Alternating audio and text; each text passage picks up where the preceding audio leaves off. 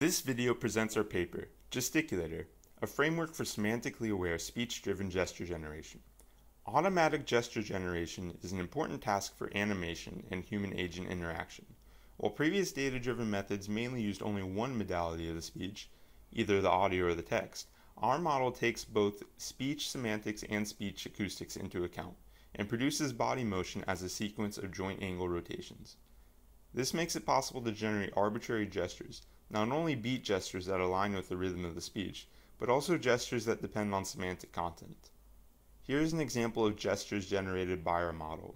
There was one scene where I guess it was kind of out of place, but I still quite liked that it was there, where it was kind of like a weirdly comedic moment. Our method is based on deep learning. First, semantic features are extracted from the text using BERT. The semantic and acoustic features of each frame are then concatenated and passed through a feed-forward neural network to reduce dimensionality. A sliding window over the resulting speech features integrates information from past and future speech around each frame.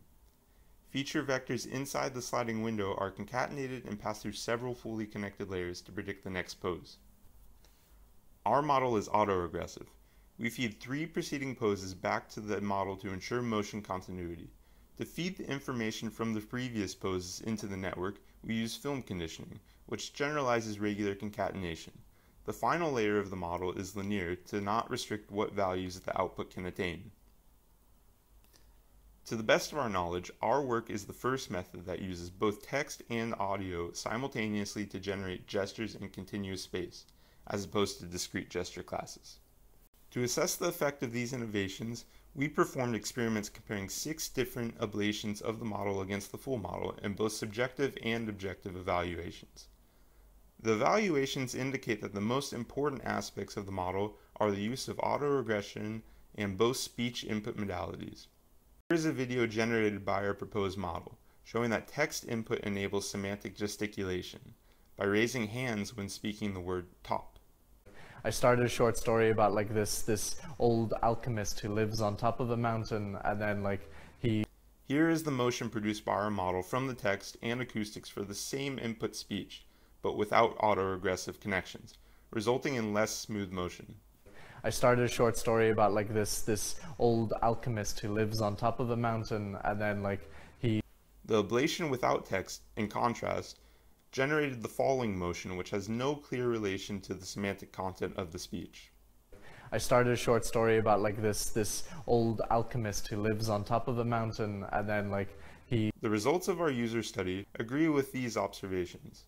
In these bar charts, positive values indicate a preference for the full model over the ablation labeled on the horizontal axis.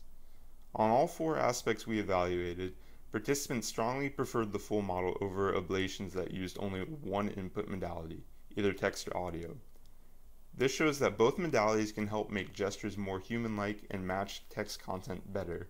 The presence or absence of autoregression made a significant difference, specifically for perceived human likeness. This indicates that autoregression can be used to ensure smooth and continuous motion, but does not affect the semantic aspects of the gestures. Additional experiments are described in the paper. Please see the video description for the links to the paper, code, and dataset we used. Thank you for watching.